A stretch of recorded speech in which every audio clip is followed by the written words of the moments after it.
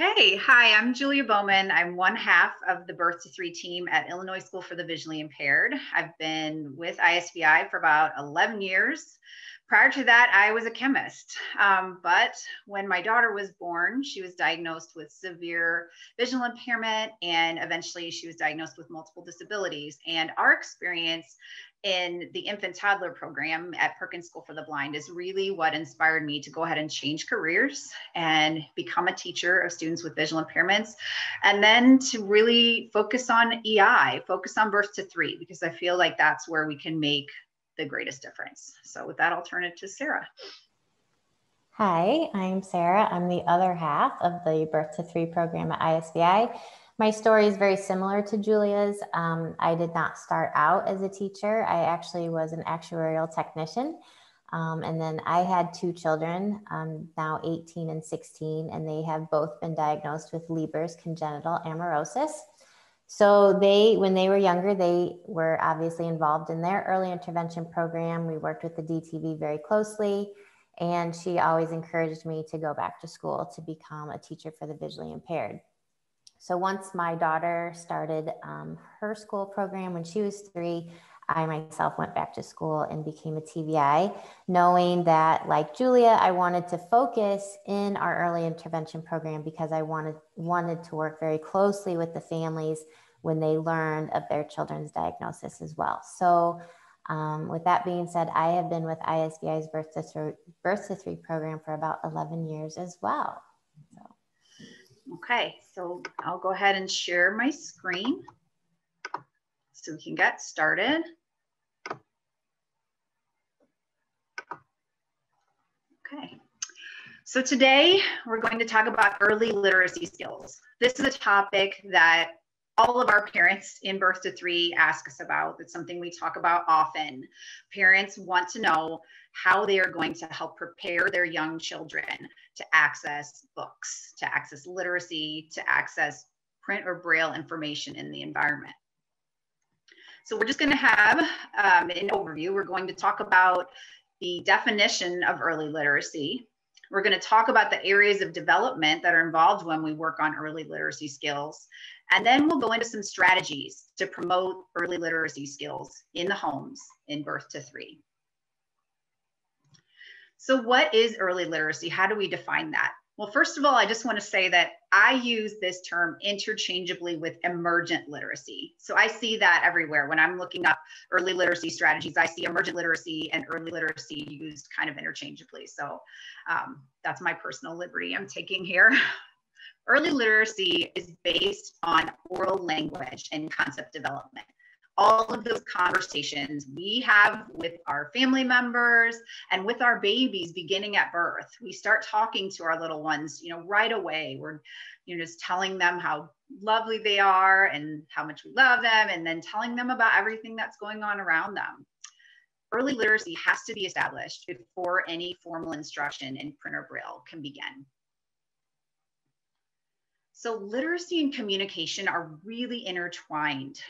You can see the graphic on the right shows us how, listening and speaking, reading and writing, they're kind of a two-way street, but they also connect to the other components. So infants and toddlers are learning to listen, to speak or use AAC, read and write all at the same time, although not necessarily at the same rate, but it's all in an interconnected way. All of that language, communication, and literacy, that's all connected.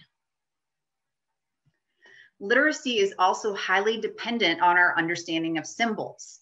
So the two symbols in the left and center, you don't even need print or braille to interpret these, I'm sure. Like we know exactly that red octagon, it means stop. We know those golden arches, that means McDonald's, time for some French fries. So those symbols, that symbolic understanding, that's a key to be able to move into understanding the written word, print or braille. We use symbols like the ones that you see on the right to teach that symbolic understanding. We might start with 3D objects, moving to 2D tactile symbols like the ones in the picture, and then moving towards 2D or print or braille. So I found this great PowerPoint presentation that you can access at the link below, and hopefully Catherine will put that link in the chat as well. It was within an article on the Paths to Literacy website about early literacy or emergent literacy skills. This presentation was given in 2005 by the Early Intervention Training Center for Infants and Toddlers with Visual Impairments at the University of North Carolina, Chapel Hill. And it's really a deep dive into the skills that children need to develop in order to be successful readers and writers. And they break it down, and they have 6 components. I've kind of compressed it a little bit of early literacy that they describe. First, we start with auditory discrimination. So when we think of infants and toddlers, they're just trying to make sense of the sounds that they hear in their environment and then eventually discriminate them. So, one sound is separate from another, try to identify the source, make meaning out of that sound. But what we're aiming for is to move on up the hierarchy to phonemic awareness, to try to understand and discriminate individual letter sounds. Another component is comprehension of language. As I said, we start talking to our babies right away, and they hear us having conversations about our day, talking to other family members.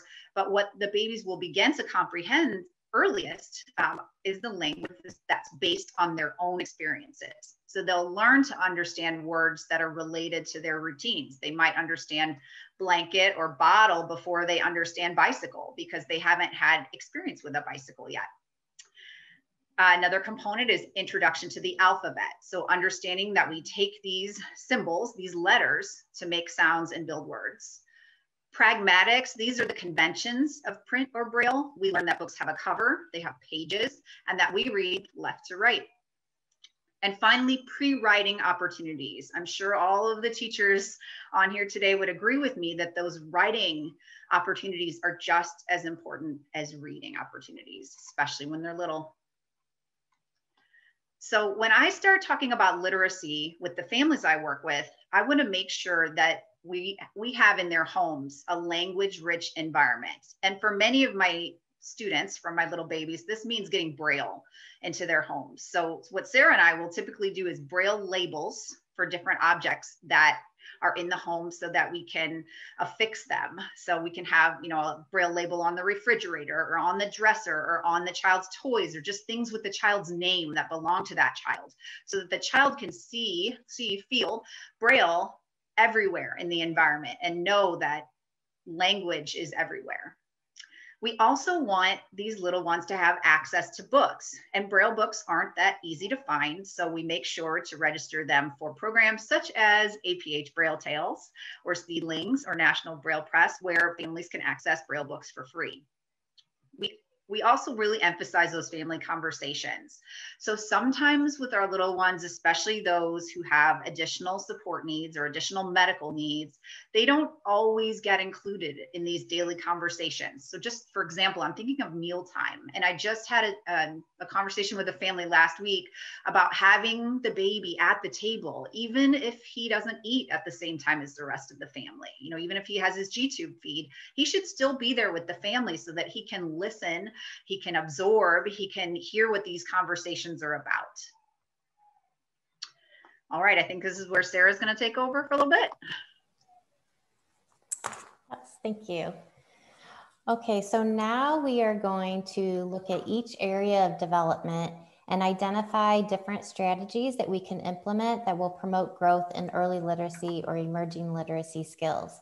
And you'll see that when we discuss early literacy, we really are referring to so much more than just books. We're not implying just putting a book in a little child's hand. There's really a huge variety of skills that we're working on. But before we move forward, and share specific strategies in each area, I just want to take a few moments and provide a brief overview of each domain and how it can relate to early literacy. So let's start with cognitive development.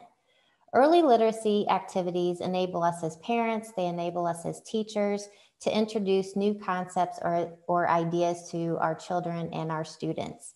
And when we build an awareness or understanding of different or new concepts, then that correlates with an increase in cognitive development. they're beginning to understand or have a better understanding of what's around them, their surroundings, just the world in general.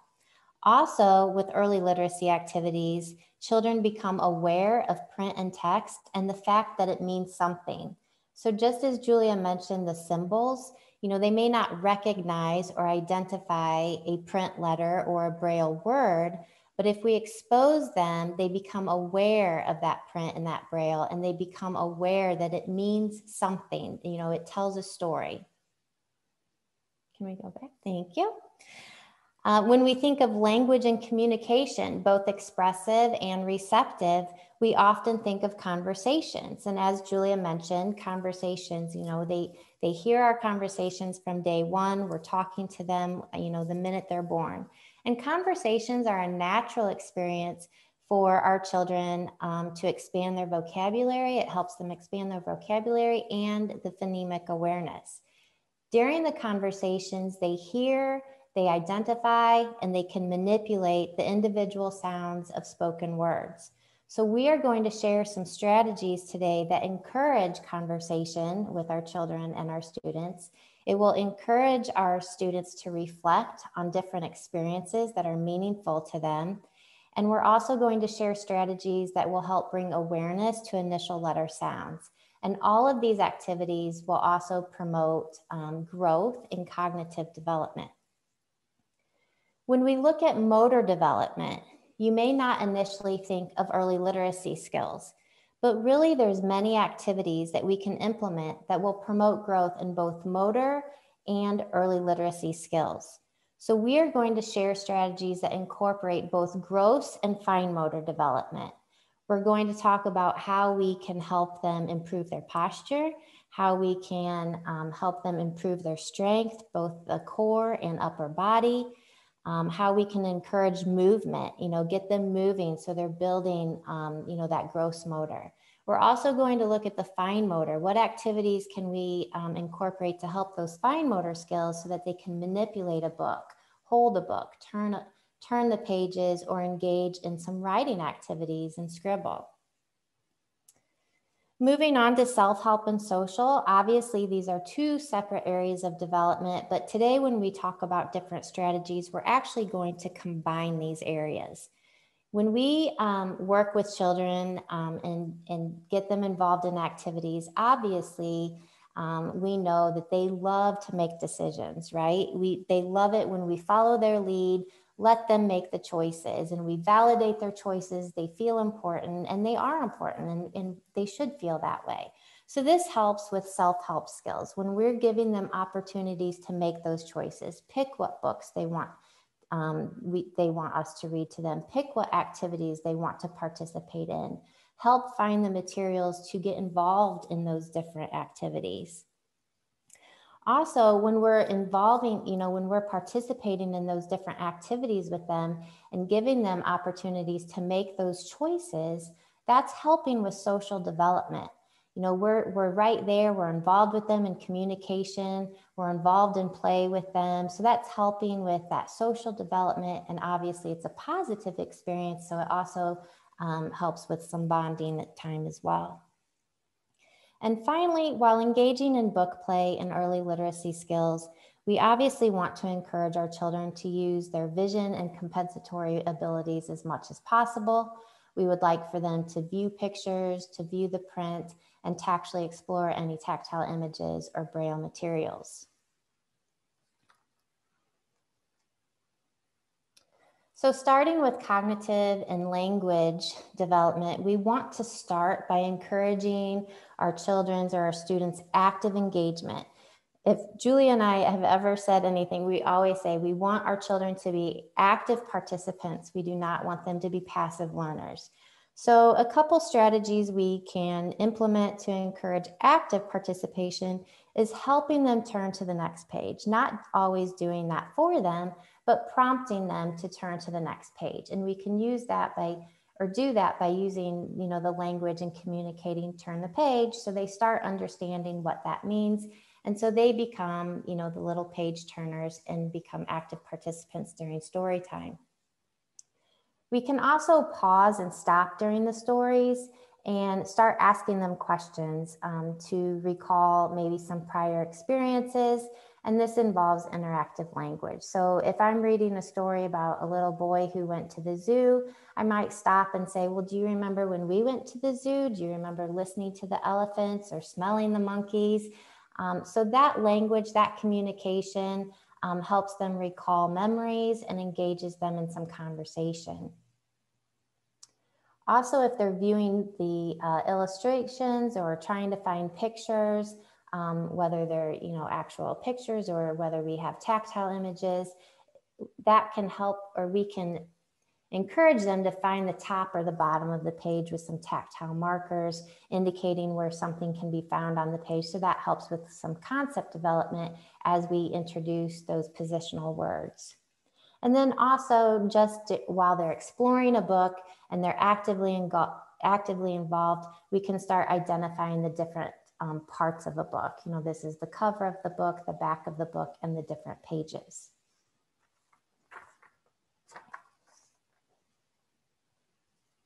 We all enjoy the use of predictable books. They provide rhyme, rhythm, and repetition. We can start off reading and then stop or pause and see if our child or our student will fill in the repeated or the rhyming words. So again, this really encourages them to be active participants, not just sitting back and listening. And with these predictable books, they're familiar. They can often sing and act out the different stories. And we'll talk a little bit more about that in motor development as well. So Julia and I wanted to share some of our favorite predictable books, and these include Brown Bear, 5 Little Monkeys, Goodnight Moon, and Pete the Cat, I Love My White Shoes.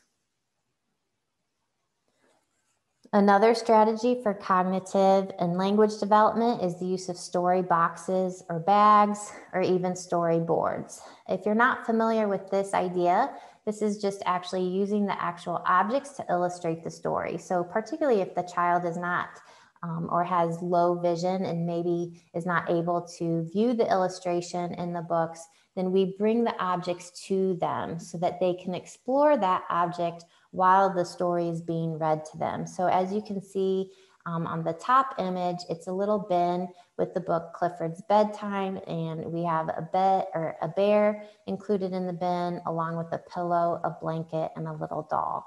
So these objects are provided to the child as the story is being read to them so they can tactily explore and have a better understanding of what's happening along the story. As the child starts being able to recognize and identify objects or tactily discriminate objects, then we no longer have to provide that object to them, but we can take it one step further and have them find the object in the bin that goes along with that particular point of time in the story. And then as we have pictured below, you can also make, it was a storyboard, sorry. Thank you. Yeah, so in the bottom there, we have My Very Hungry Caterpillar, and rather than a story box, it's a storyboard with all of the fruit and vegetable items up, Velcro to the board. All right, we can also use story buckets. So this is a very, it's basically the same idea as a story box or a story bag. It's just instead we're going to use a bucket. And we are going to fill the bucket with items that illustrate the story. So just like I mentioned, you just want to put the objects that are associated with the story inside the bucket that gives the child easy access so that they can tactily explore or search for the particular items. Along with story buckets, you can also make concept buckets. So this would help with some cognitive development, some language development as well. So you can make different buckets based on the concept. So I have some examples here, like a summer bucket. Maybe with a summer bucket, you would include a pair of flip-flops, some sunglasses, some sunscreen lotion that they can smell. Whatever it is that's meaningful to the child that means summer to them, you would put those items in a bucket to go along with the theme summer. So what is it that they associate with summer? You could also make buckets based out of objects, like a dinosaur bucket. Maybe you have a student that really likes dinosaurs, so you fill the bucket with different dinosaurs that they can actually discriminate and identify based on what they find. You can make a bucket based on a theme. I have a birthday party bucket. So maybe you put candles, birthday hat, bows, wrapping paper. Again, what is it that the child associates with the birthday party? And you can fill that with a bucket. You can also make a bucket based on an initial sound, a letter. So an example here is a letter B. So you would fill a bucket only with items that start with the letter B, like a bear, a ball, a block, a bus, that type of thing. And that would help them with learning their different letters and the sounds. All right, moving on to story bars and concept bars. This is very similar to the story boxes or story buckets. As we have pictured here, Julia and I refer to the PVC pipe as actual dangle bar. We use dangle bars typically to just hang a variety of items to encourage the little ones we work with to interact with. You know, we want them to move their arms and their hands to interact and get some type of tactile and auditory feedback. That's typically how we use a dangle bar. However, we can adapt dangle bars and turn them into story bars or concept bars. So if we want to make a story bar similar to the bucket and the box idea, rather than put the items associated with a story inside a bucket or a box, we can actually hang those items from the bar. This may be extremely helpful for kiddos in different positioning, or they have different equipment. Maybe reaching into a bucket or a box is a little more challenging for them. And maybe depending what they're seated in, pulling them or having them seated right up next to a dangle bar where they can reach out and to actually explore and interact with the objects hanging with the story would be more beneficial to them. So as we have pictured here, that's a story is Where is Baby's Valentine? And we have hung the objects that correlate with this particular story, like the flowers, a teddy bear, and a heart. We can also adapt dangle bars into concept bars. So very similar to the concept buckets, you can hang pretty much whatever you want, whatever type of category you would like to work on. Some examples would be seasonal. I provided an example of a summer bucket. Maybe with the dangle bar, you want to focus on winter. So where we live, our winter would include hats and scarves and boots and gloves, anything that keeps us warm. Again, you know, you can just teach different seasons by what items correlate with that particular concept. You can hang items based on color. So maybe you're working on color recognition or identification, and you would only hang items of that particular color that you're focusing on. So maybe all green items or all orange items. Similar fashion, you can focus on shapes and only hang items of one particular shape that you're working on identification and recognition. So maybe all triangles or all circles. You can hang different textured items if you're working on tactile exploration. And you can also adapt the dangle bar into or only hang items based on different holidays and events.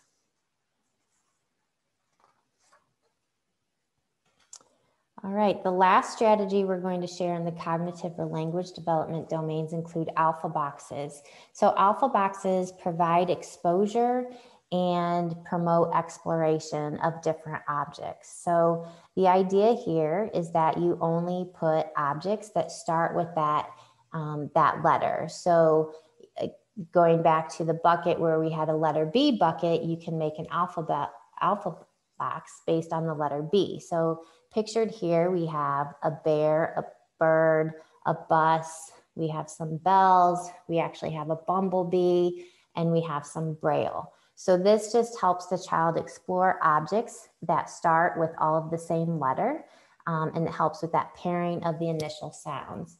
When I was a student teacher, one of my cooperating teachers, she had alpha bags, and we had a bag for every letter, and it was filled with different objects, whatever letter that was. And so obviously some letters are easier to fill with objects than others. And the day we would work with the student, we gave the student a choice as to what letter she wanted to explore. And she went and got that bag and explored the different objects that correlated with the letter that she chose for that particular day. All right, moving on to strategies that promote motor development. Again, we want to incorporate those strategies that encourage active participation. So during story time, we want to provide opportunities for them to turn the pages, as I mentioned earlier. So a few strategies that we can include to really help them is by using board books, particularly for our little children. It's really difficult for them to separate those paper pages. So we like those board books. And we can adapt the pages so that they're easier to turn. One way I like to do this is by staggering popsicle sticks. I have a small picture in the lower right-hand corner where I glue popsicle sticks on one side of the page. I stagger those popsicle sticks down. So they're basically used as levers. So if they have some motor challenges or just a really difficult time getting their fingers, up underneath the pages, so they're only turning one page at a time rather than basically opening and closing the entire book, they can grab those popsicle sticks and turn the page as they go. I've also used colorful round stickers, like if you think of the garage sale stickers without the money imprinted, just the plain colored round stickers, and sticking two opposite each other on each page. You can stagger those down too, and those would create tabs. So the child can reach for those tabs to turn those pages. I also like to add raised textures to keep those pages separate. We probably all have kind of raised the page a little bit with our finger, so it gives them more success as they go to turn the page and just get one page at a time. But we can also add raised textures in the lower corner, like just a raised glue dot. We'll keep those pages separated, or sometimes I use those really, really small, like furniture sliders. Furniture felt for exactly. Thank you. I use those as well. I stick those just one on each corner, and that separates the pages too.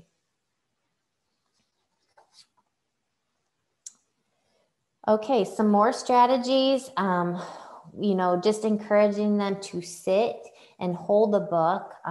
Sometimes we may think there's not much more to that than just, engaging in some book play. But actually, while they're sitting and holding a book, they're working on their core strength. They're working on their upper body strength and their posture. So just having them engage in looking at pictures or exploring a book while they're sitting actually promotes some motor skill, some growth in motor development. We can also set up an art table. We can include a variety of materials, whatever, is of interest to our children or students, or wherever their skills are, whatever their abilities are, we can include the materials so that they can be active participants while playing at the art table. Blank paper, markers, crayons, paint, glue sticks, scissors, if they're capable, envelopes, old envelopes, stamps, Play-Doh, a brailer if you have access to one. Obviously, we want to include a braille writer. But while they're participating in play at the art table, we're really encouraging children to use their emergent writing skills. So whether they're drawing or scribbling, and again, scribbling on the braille writer works too, they're creating letters, they're creating stories, and they're creating notes. Now, it may not look like that to us, right? But if you engage in conversation with them and ask them what they're doing or what they're creating something. They're writing a story, or maybe they're writing a letter to their mom. So this is a great opportunity for them to work on those, emerging writing skills and gets them thinking. And oftentimes, if you think about it, they're standing while they're engaged at an art table. Or of course, if we have the appropriate size chairs, can be sitting as well. So that's all helping with their gross motor. And if they're engaged in coloring, it's a great time just to sit down, take a minute, color with your child, color with your student, because coloring is a perfect bonding opportunity. And we always want to encourage our children to be active. Again, we just do not like our children to be passive. We want to see them be active as much as possible. So both gross and fine motor development, they do aid children in becoming effective writers. So, we want to encourage our children to be active, to climb, to run, to skip, to build that gross motor strength. We also want to include fine motor skill activities like lacing or stacking, dressing, because that helps those smaller movements, and those smaller movements again will help them with the writing later on. We can always implement scavenger hunts because, of course, scavenger hunts will encourage our children to move around and to find items that we have hidden somewhere. We can hide items that go along with the story. So maybe we aren't going to put all of the objects in a story box or a story bag for our children right there. Maybe we want to scatter those around the room and have our children move around and find the items associated with the story. Or maybe rather than an alpha box and have all of the letters or have all of the objects that start with a specific letter right there for them in a box, again, we can scatter those around and have them find all of the objects that start with a particular letter. Those scavenger hunts can be modified for our students or for our children that have motor limitations as well. So we can get everyone to be involved and active as much as possible. And lastly, we wanted to share some of our favorite stories because we like it when we can get our children acting out actions in the storybooks, kind of, as I mentioned earlier, singing along with different songs or, going along with different stories and acting them out. So some of our favorite books are Llama Llama, Hoppity Hop, because they can imitate those movements, Going on a Bear Hunt, and Tickle Time by Sandra Boynton. Right, moving on to some smaller fine motor activities are those that include those that promote strong hands and fingers. This is so critical for early literacy. I'm sorry, I was reading. I'll have to think about that one, Julie. I'll have to think about that one. So strengthening hands and fingers are so critical for early literacy because it prepares them to be Braille readers and writers. So when I first started working with families, I tell this story quite frequently, but one of my students, she was not a petite girl. She was a very strong girl. I mean, not unhealthy by any means. I mean, she's just a strong girl. And they did not think that she was going to have any problems writing Braille. So I took the Braille writer in one day and let her scribble, and she could barely press those keys down. So it really showed the family how strong their little hands and fingers have to be to push those keys down and actually make an indent on the paper. So we really want to include activities that promote bilateral hand use. That means we want them to use their hands at the same time, because when they're reading and writing Braille, we typically want them to use both hands simultaneously if possible. So any activities that encourages bilateral hand use is good. We also want to include activities that promote them to isolate their fingers. They use these 6 fingers primarily to write Braille, and then these 2 fingers to read Braille. But when they write, they are, pressing down each finger separately, and some of those fingers are more difficult to isolate than others. So activities like pushing on Play-Doh or pushing things through an opening and having them isolate their fingers doing so is beneficial. Scribbling, as I mentioned, that's helping with some fine motor skill and strengthening those hands and fingers. Any toys or devices that require them to push buttons strengthens their fingers, as well as promotes isolating their finger use. Ripping paper. I tell families all the time, like, get the Sunday ads or old magazines and just let them sit and rip the paper. That's a great activity for them to strengthen their hands and fingers. Walking the ball. I don't have a ball with me today, but that's when you take a ball and you just walk it like up your arm or up the child's legs. Walking the ball makes them move their fingers separately, isolates them as they move the ball, up and down their leg. And playing with Play-Doh. Like I said, they can poke the Play-Doh, they can dig at the Play-Doh and pull it apart and try to find something hidden inside. So again, this just helps with strengthening hands and fingers. And the last activity I like to incorporate is just pulling tape. I use painter's tape. You can put it on the wall, your doors, windows, table, and then they have to start it and peel that piece of tape off. So when they have to, try and get that paint peeled, it's really making them isolate their fingers to get that started.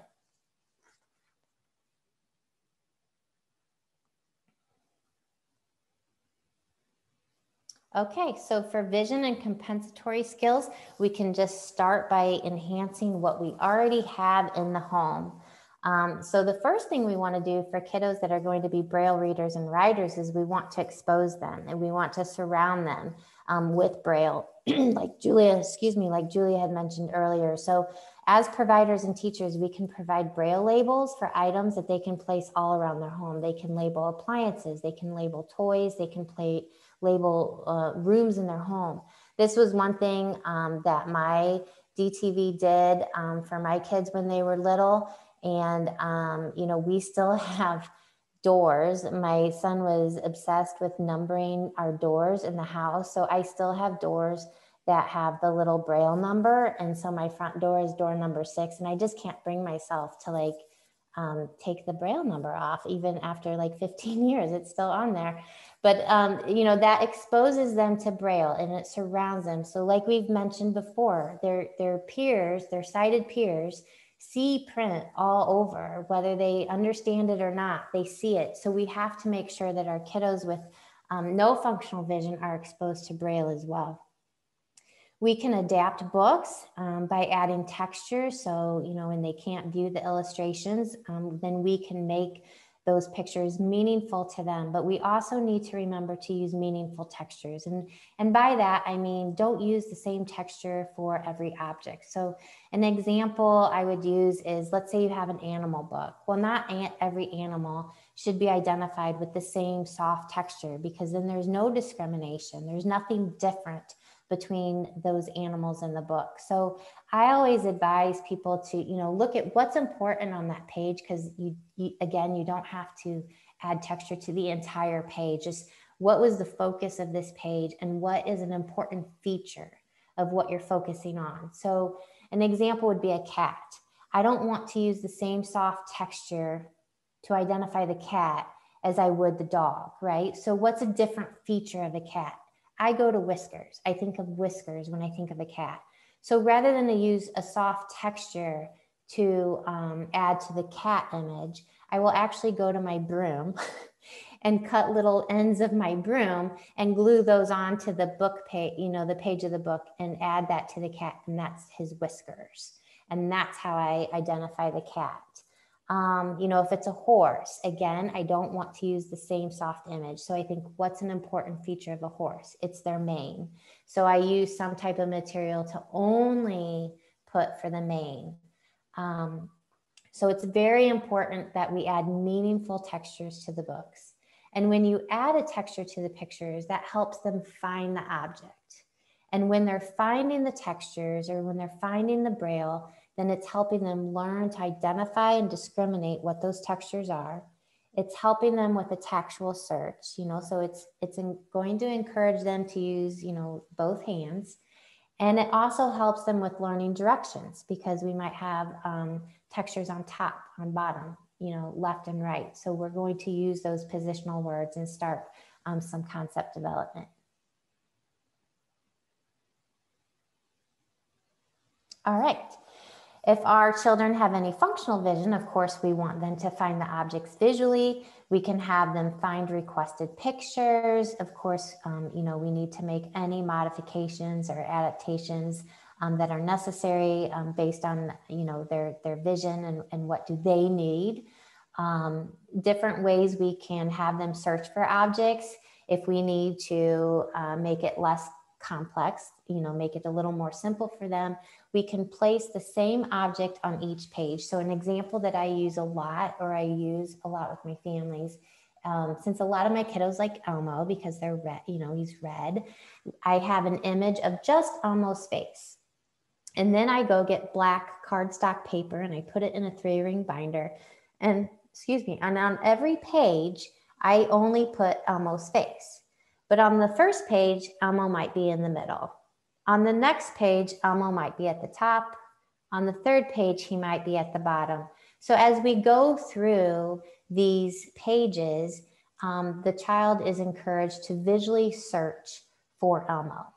And I actually, just really quickly, I actually had a family that came up with a fantastic idea. She had board books that some of them were kind of ripped and no good anymore. So she actually covered the pages of the board books with black paper and then put the image on that. So, we go back to board books are easier to turn than, paper pages. So she used basically recycled old board books for this. So it was a great trick. I love that. So again, when they're visually searching for those objects, we're helping them with learn those directions, top, bottom, left, and right. We're encouraging some visual scanning. We're helping them with object identification. And it's also helping them with pointing. If we say, where's Elmo, perhaps they can point, or it helps them with following a point. Like if we need to point, to encourage them to visually find what we're asking them to look for.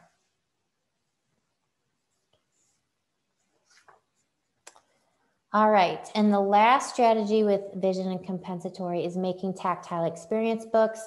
Of course, when we make tactile experience books, they need to be unique to your child, they need to be unique to your student, and only based on something that they have experienced. And by doing this and incorporating those real objects from the event that they experienced, that helps them recall the activity.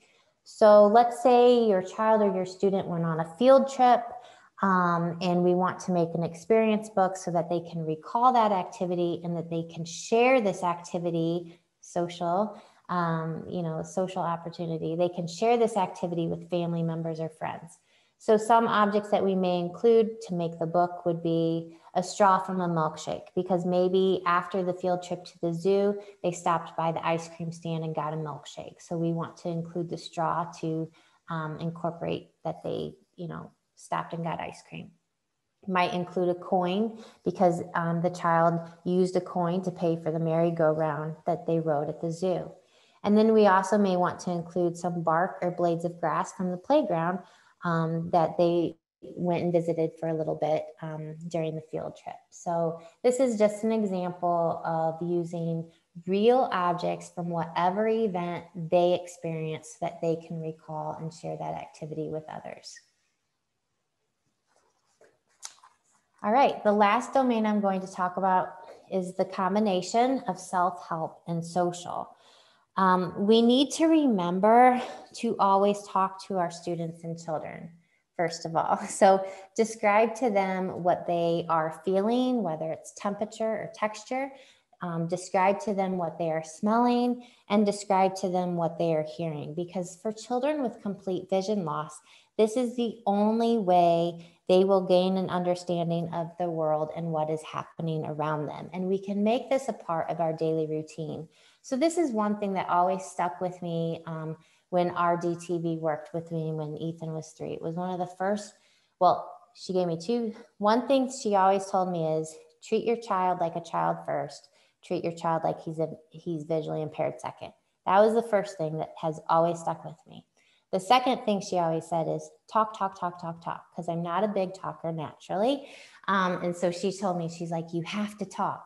So when you go to the grocery store, you take him in the freezer aisle, you open up the freezer doors and you talk about how cold it is. Oh, brr, it's cold. And she said, yes, people are going to look at you and think you're funny, but it doesn't matter. This is the only way he can understand what's happening around him. When you're in the kitchen preparing a meal, take your child in there and verbally describe to them what they are smelling, what they are hearing. If you're cutting things, let them feel, a banana whole, feel a banana cut, feel a banana with a peel on, feel a banana with a peel off. Again, this is all helps with self-help. Smell, if you're in a walk downtown and you go by the bakery, let them know what they're smelling. If they walk by a bakery, they identify it's a bakery. Or there's a vacation spot we always go to and we try to walk by Kilwin's ice cream store. My kids know every single time we're at Kilwin's. They know we're coming up and they're like, oh, we're at Kilwin's, so there's no sneaking by. Let them know what they're hearing. Again, we have to verbally describe to them what's happening so that they know what's going on in the world. Also, they can't read social cues, so we need to help them understand what their feelings are and how others may be feeling. So a few of the books that Julie and I like to share with our families that talk about feelings is Happy Hippo, Angry Duck, and that was Sandra Boynton, and Today I Feel Silly and Other Moods That Make My Day by Jamie Lee Curtis. Okay, and the last strategy I'm going to share with you before bumping it back to Julia is song boxes. So this idea was actually shared to me by a colleague, Rebecca Lambert down in St. Louis. And then kind of around the same time, Julia and I received some song boxes from some friends in Connecticut. And these have become one of my most favorite strategies with families. So before I explain it, I could really put the use of song boxes as a strategy in any developmental area that we covered today. It helps with language and cognitive development because of the repetition, the rhyming sounds that make up the words in the songs, and it also helps with any expansion of vocabulary. Song boxes help with motor development because we are going to provide children with an opportunity to act out these songs. So they're going to practice some fine and gross motor skills. So fine motor skills, maybe they're going to do the movements of Itsy Bitsy Spider, or maybe they're going to row a boat, right? So they're going to get some bigger movements. They also promote visual and or tactile discrimination between objects because they are going to search for the object in the box, just like they would a story box.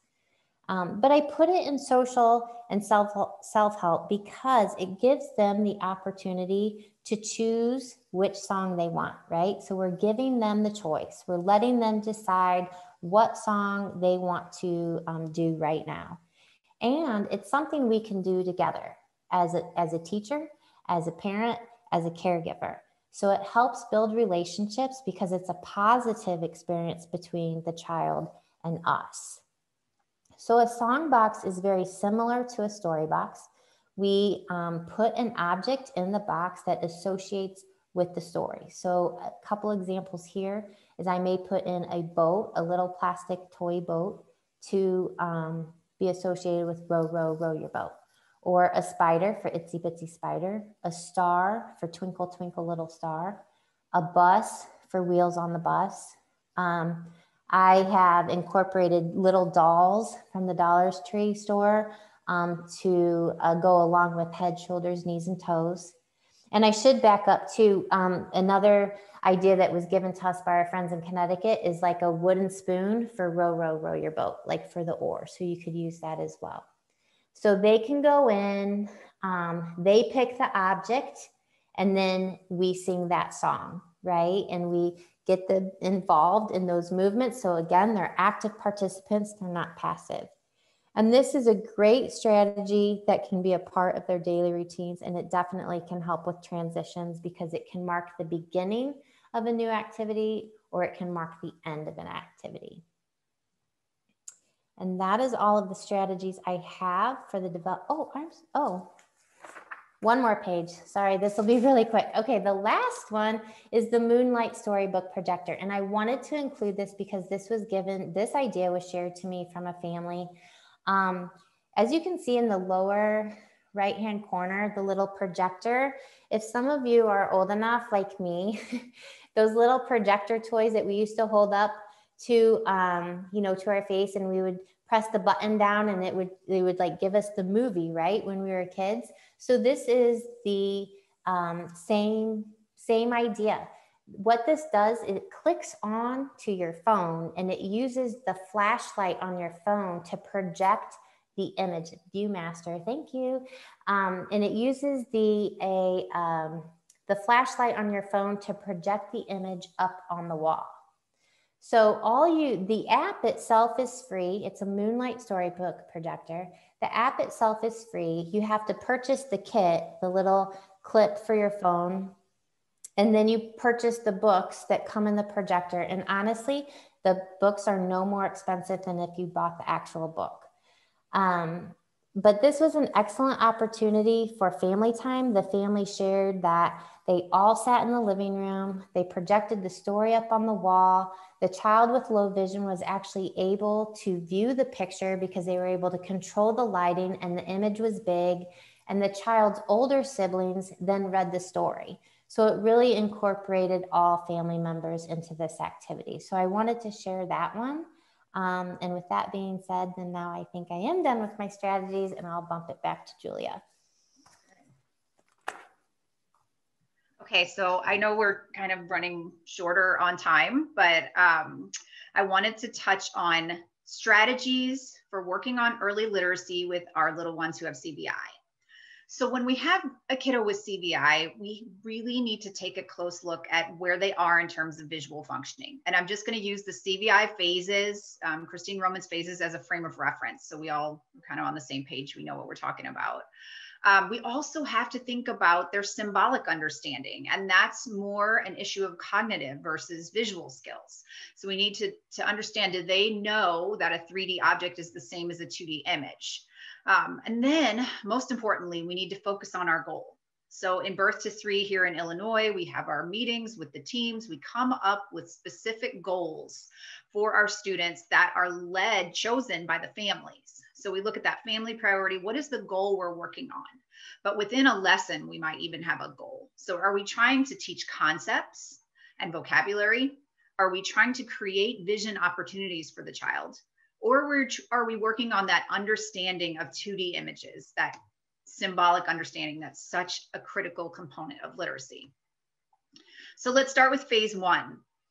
A child in phase 1 has not yet achieved appropriate fixation. So you know that the technical term is peeking. No, they're just taking little peeks, little glances at objects. So they're not fixating on anything long enough to gain appropriate detail to where they can really understand what is that object, what are the salient features of that object, you know, what makes a ball, and a rubber duck.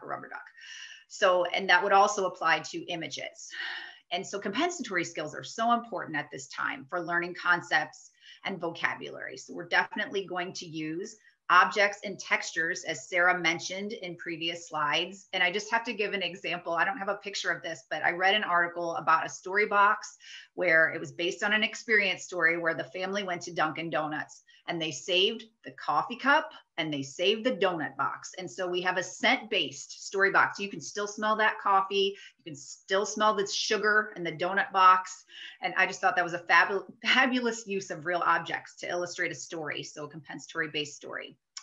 If we are focusing on giving vision opportunities, we need to encourage looking with light, color, or reflective material. On the right, I have 2 pictures. One is of the story that's called 3 Little Pie Tins and a Red Pom-Pom. The link to get that story is below, and I believe it'll be placed in the chat as well. It's very visually simple. The pages are black. The materials are either reflective or bright red, and there are no words. So the goal here is for the child to glance at this book as many times as possible for as long as they can. And then repeated exposure to that book will help build familiarity and hopefully build visual skills.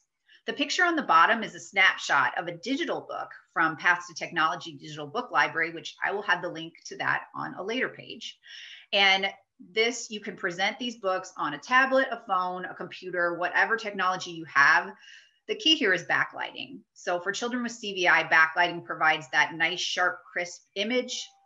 And the light helps. When we dim the lights in the room, we're eliminating the visual complexity in the room. So we're giving those maximal visual supports. We want to make sure it's brought close. We want to make sure we eliminate visual clutter, again, by dimming the lights, or we can use a black background. We want to use their strongest visual field. So if we are encouraging looking, and literacy time is a great time to do that, we need to make sure that those supports are in place. I'm going to break up phase 2 into early phase 2 and late phase 2, because I think there's just too big a difference between the visual functioning of a child who's just entering phase 2 as compared to one who's getting ready to push into phase 3. So in early phase 2, a child is just beginning to achieve those appropriate fixations. And so we don't know for sure if they're getting enough detail to really understand images, but they might be getting enough to understand objects. Visual field is still really important. I have several students who have issues with lower visual field neglect down here below. So we will use a slant board. This also helps if the child would have issues with head control. So just keeping that head up instead of letting it drop. You know, if we have some kind of system that supports their head, using a slant board is useful there as well. So if these children are being presented with real objects in their books, look and touch might not be simultaneous. The two pictures I have below, one is a routines-based experience story. So the child went to a birthday party, and then some of the objects that were similar to those that were at the birthday party. So the little party horn, the cupcake wrapper, and then there's some other objects in the book were, you know, this is just construction paper stapled together. That's basically that's my go-to when I'm making a book for a family. And so these objects are affixed to the pages where the child can use compensatory skills, explore them tactually, you know, play with them as much as possible. They might not look at them at the same time, but they might do that, you know, looking and then touching and looking and that touching, and that's fine. The other picture is the tactile connections 2D symbols. These are made by APH, and the link there below tells how these symbols, tactile symbols, were used to create an experience story about making hot chocolate. So they were set up in sequence, and the child could feel each of those tactile symbols that corresponded to a different part of the story. So that's a great way to incorporate that 2D to 3D understanding. We're trying to push them closer to getting ready to see 2D. In late phase 2, this is where I will really challenge a child with photos and working towards pictures. So again, it's dependent on the individual child, and it goes back to those cognitive skills as well. Are they ready for this? But I will try to pair objects with photos, familiar objects as much as possible, ones that are, you know, in the homes that we can use. The pictures on the right are taken from an article that corresponds to the link below. And that article was about transitioning a child's communication system from 3D objects to 2D photos. And it's really a great article. If you get time, you should check it out, because the mom, she uses those real objects and then takes photos of the real objects. And then she expands that into an array where she displays the different photos as a choice board.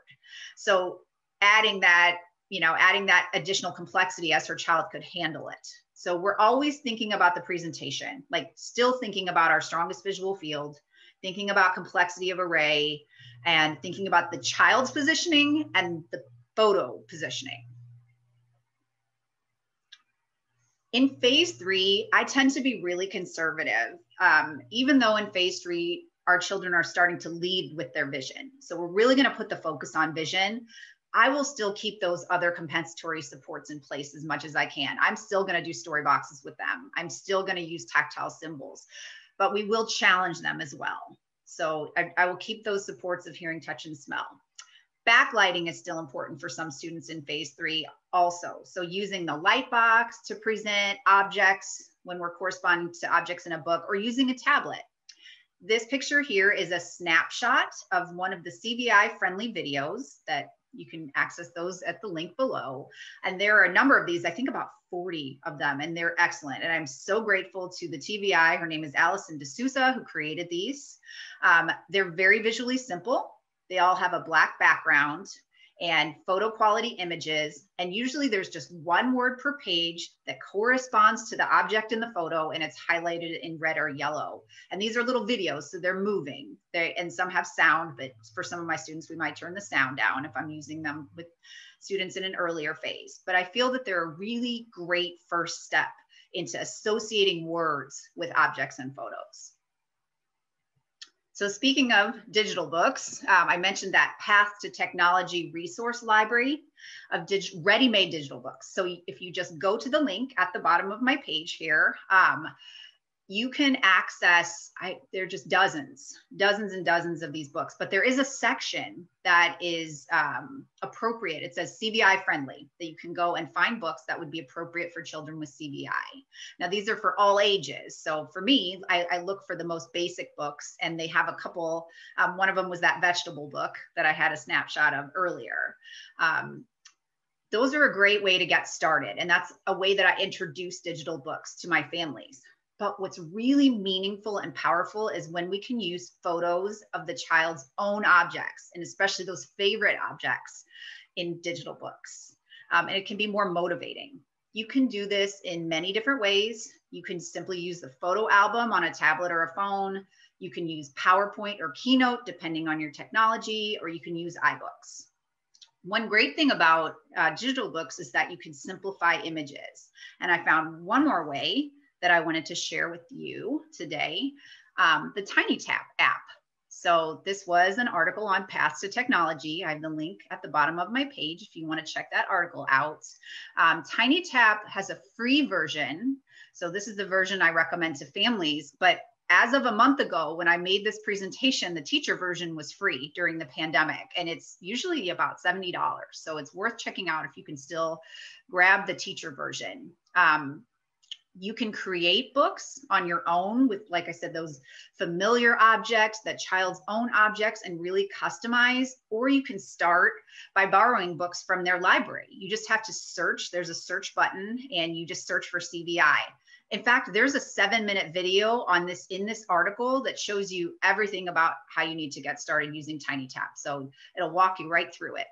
What I like about TinyTap are the settings. You can choose your background color. You can choose your highlight colors. If you want to pull images from the internet, you can choose images that have no background already. So then you don't have to edit your images. It's so nice to skip that step.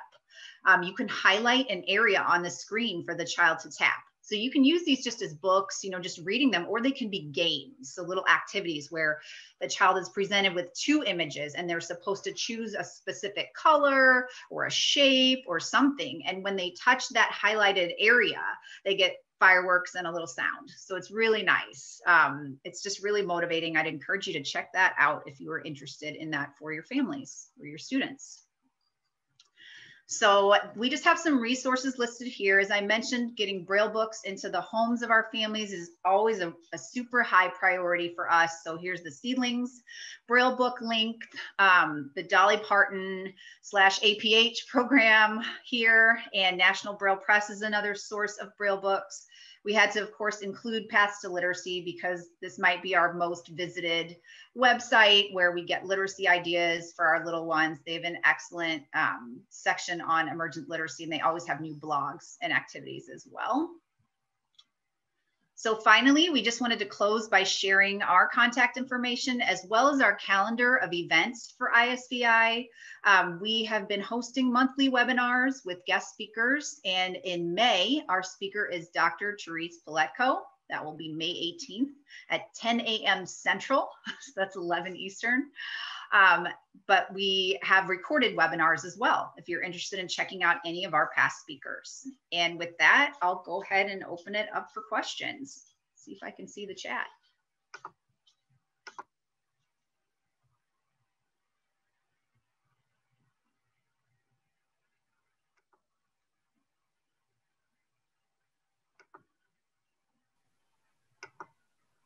I've been trying to answer them as we go, Julia, so far. Yeah. So. Did you find the one about books about children who are visually impaired? No. There's a good article on Wonder Baby. I can't get to my email right now. I'm going to text it to you, Sarah, and maybe you can share it. Sure. Yeah. If I can find it.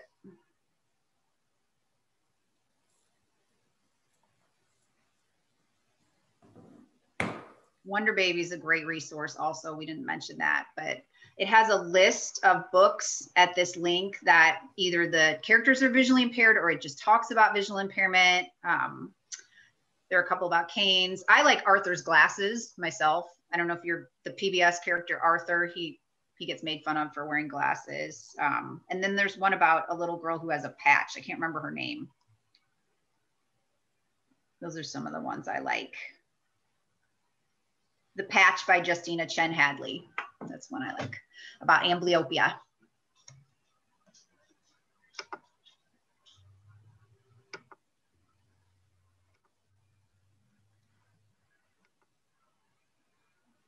Oh, thanks, Catherine. Okay. And we can send a Acrobat version, PDF version of this presentation if you guys are interested. We can send that to Catherine and she can get that to anyone who would like to have it. I'm putting the article in right now, so just bear with me. Catherine has it up. Oh, she did? Yeah. Okay, good. She's fast. Okay, yeah, very fast.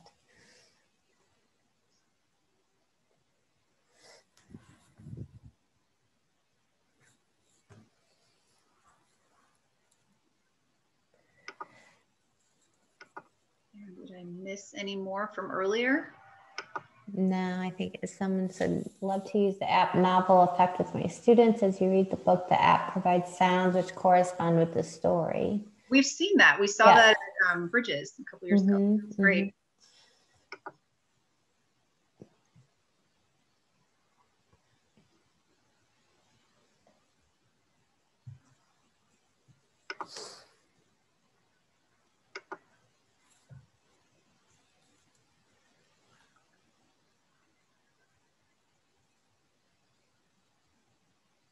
I think, Catherine, when we send you the handout, will you just disperse it to all the participants? Yes, you'll send the handout. We will ship it off with the survey link. Great. Okay, perfect. So everyone will get it.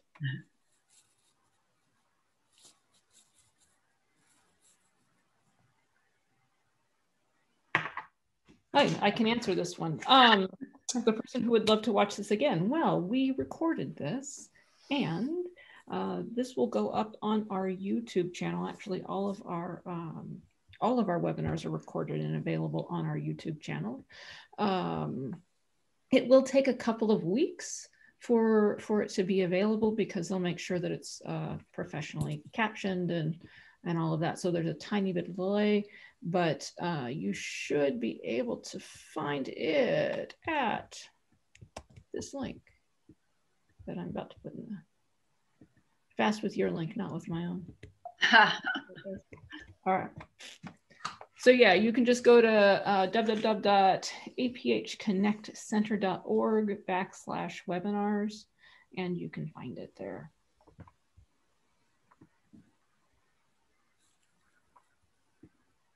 So if you are interested in other similar types of events, I know we're wrapping up. We were just talking about it before you all joined us. We were talking about how we don't know about you, but we're thinking that teachers are getting a little ready for summer. But other events for the Connect Center are available at the aphconnectcenter.org website. You can check out other offerings if you're just itching to keep coming to Zoom meetings over summer. Yes, they are totally awesome presenters. I agree.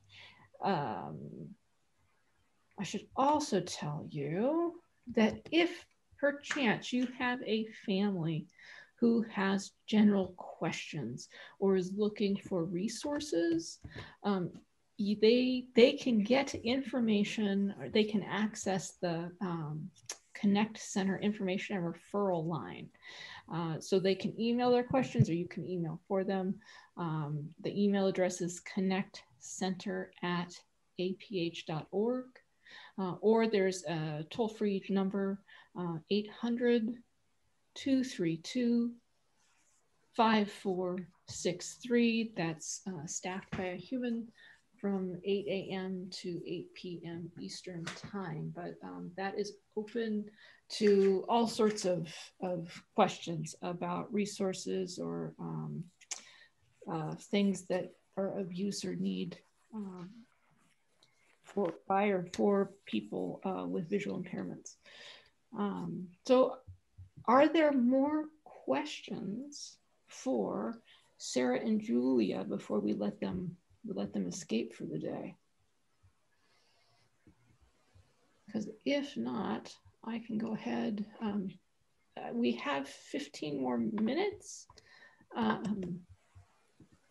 But it sounds like folks are wrapping up. You guys, Julia, Sarah, do you feel like we're wrapping up?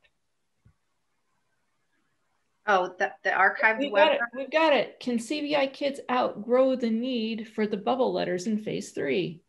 Okay, so I don't feel qualified to answer this question because I only work with birth to 3. I think that that would happen at a later stage in their literacy experience, but yeah, that's just something that I've only taken them about that far in birth to 3, where we're just introducing the fact that there are words and that maybe they go with the sounds that we're making. They go with those words that we're saying. It's a great question. I bet that Paths to Literacy link might have some answers. What do you think? Yeah, and I'm thinking about the new LMA companion guide by Matt Tejan and Christine Roman, the sensory balance one. That's where I would go look. I need to get in that book. I've seen a presentation on it, but they do talk about the different supports that children use as far as literacy media through the phases. And that's where I'm going to go look when I look up that question later, because now I'm really curious to know.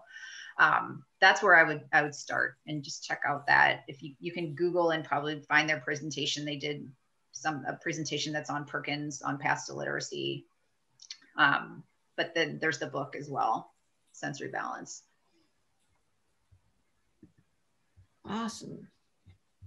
More questions?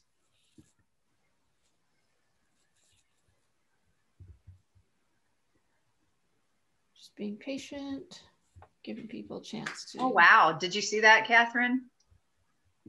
Can she email you with the compiled document for free Braille books? Yes, ma'am. And would you like that shared? Because we're happy to share that with the group. Put it. I think so. I think that's what she wants it to be shared. We can do that. That's a very generous offer. Thank you so much. Yep. Yeah, that'd be great. Arrangements. I'm going to go ahead and put my email in the chat.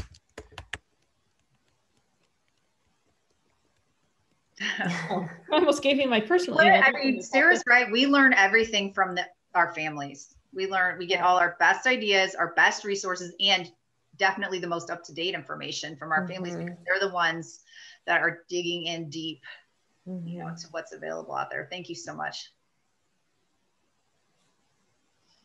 I agree. I got my best ideas from my families, and then I just used them with other kids. Yep. Pass it on, pass it on, pass it on. Oh. All right. So if we agree that we are ready to move on, I can go ahead and post the closing code. I'm just pulling it up. I'm pulling it up here in the wiki world. It's hidden in wiki. Okay. So I'm going to go ahead. I'm going to put it in the chat box, and then I can stop us and say that, actually I'll pause it.